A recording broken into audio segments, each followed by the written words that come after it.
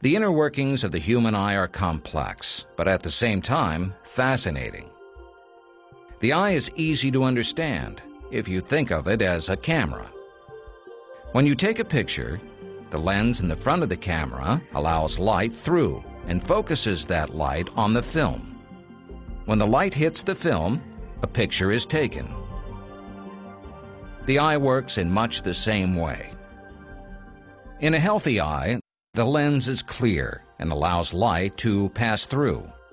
Light is focused by the cornea and lens onto a thin layer of tissue called the retina. The retina works like the film in a camera. When light hits the retina, tiny cells collect the light signals and convert them into electrical signals, which are then sent through the optic nerve and to the brain, where they are processed into the images we see.